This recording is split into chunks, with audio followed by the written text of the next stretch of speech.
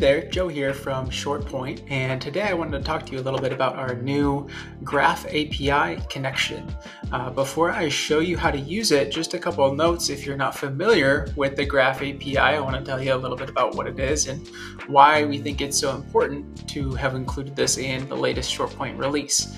So first of all, the Graph API is basically the layer in Microsoft 365 that helps all of the different Microsoft 365 services talk to each other. So OneDrive, SharePoint, Outlook, Planner, etc. are all connected through this Graph API.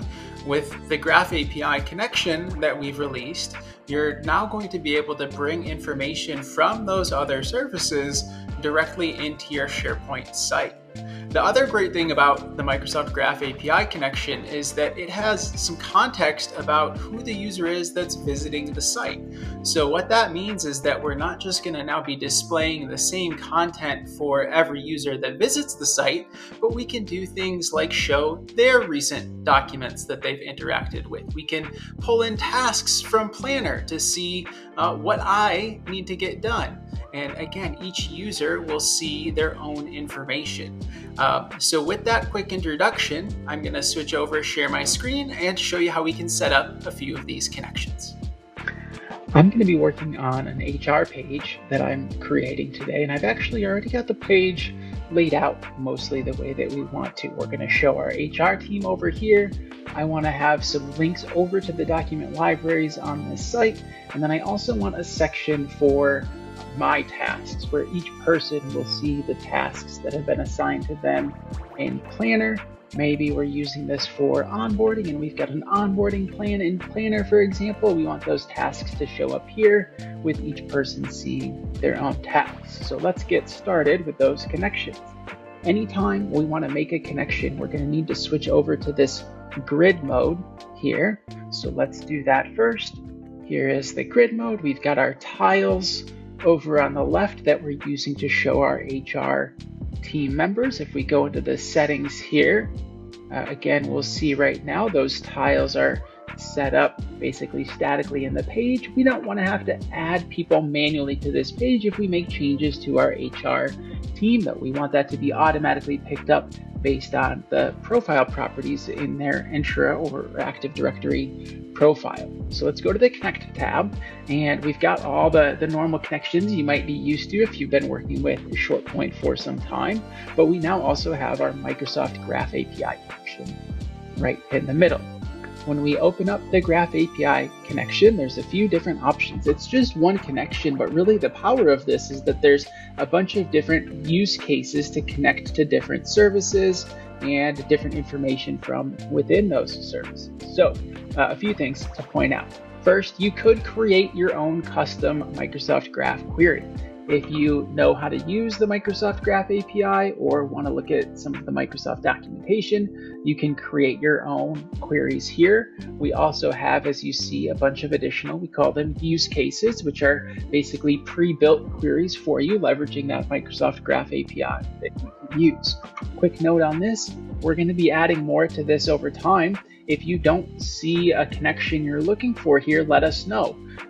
We can also help you potentially in the interim create a custom Microsoft Graph API query. But again, we'd love to hear from you what other use cases you would like to see. All right, so we're going to connect to our HR team. So I'm going to filter down to the users use cases, and then right at the top here, we have a filter users by department use case. In my case, I want to show our HR team, and I know that we've tagged those members with HR as their department. So we're going to go ahead and enter in HR for the department and then click this Run Query button. That's going to show us the information that's being returned. In my demo tenant, we only have one team member on our HR team, but that looks good. We'll go ahead and click Connect. Now, once we've connected, because again, we can connect this tiles element to any of these Graph API use cases or the other connections that we have, we need to choose which of these properties do we actually want to show in this tiles element. So we're going to go back to the tiles here before where they were listed one by one. Now it just says items mapping. We want to come to the title and then we'll click this drop down. This shows us all those properties that we returned on the previous screen here. For me, I want to show the full name. That's going to be our display name property. And this is also something that's new with this Microsoft Graph API connection. We're not just showing you the property name, but we've also got a data sample here. So it's easier to see the format of what is being returned for each of these properties. So again, display name is going to show us the full name. I want that here. And then for our description, let's go ahead and we're going to map in the job title. And then one more, I want to make sure we're showing a picture of Diego here. That is going to be at the bottom of our list here. We've got our profile image property that we can pull in. So let's go ahead and preview this. And again, we see Diego is displaying there. As we hover over this, in this case, the way we've got the style set up, it'll show our HR manager job title as well. Let's go ahead and update these tiles. We're actually using tiles again here in the middle to show the document libraries on this site. For this one, again, we're going to go back to our Connect tab, connect to the Microsoft Graph API.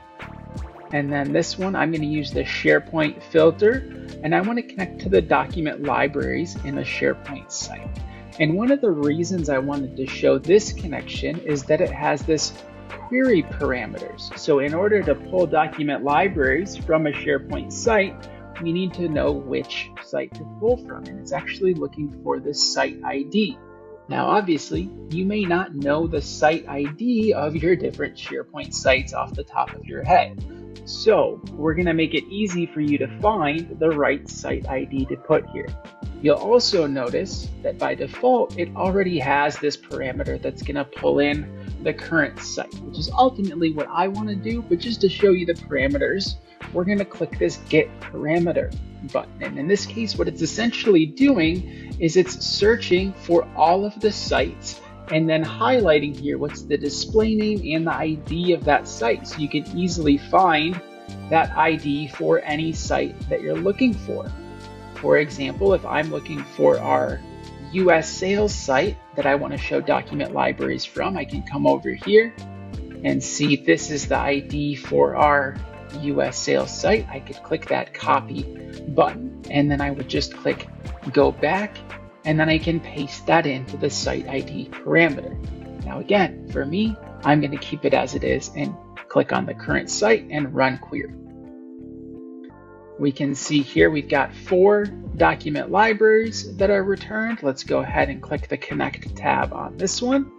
And we're going to go back to the tiles the same way that we got some different properties for people when we connected to users in the last example. We now get a few different properties connecting to document libraries. I want to show, in this case, the title of this document library. I don't need a description in this case. We're just going to do the title and then a link. So that's going to be our web URL property down here at the bottom. We can preview this now.